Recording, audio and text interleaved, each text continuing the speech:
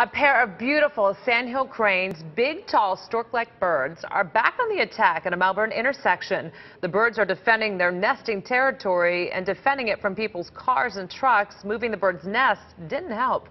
WESH 2's Dan Billow has the story, all new at 6. The sandhill crane is a very territorial bird.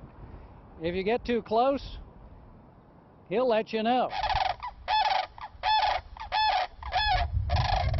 All these scratch marks here, he stood right here and he attacked my car. The male crane takes on a Ford Fusion here, stopped at the intersection of NASA and Evans. He seems to dislike the shiniest cars. He was bam, bam, bam, and I was afraid I'd kill him.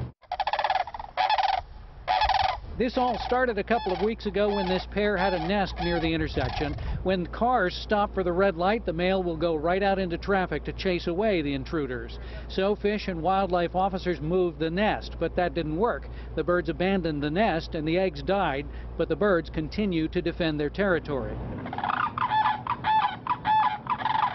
And I'm just extremely frustrated that somebody doesn't do something.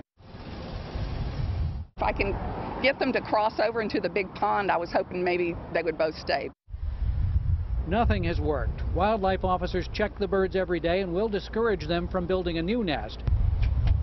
In the meantime, drivers are cautioned to watch for attacking cranes. I think it's a little humorous.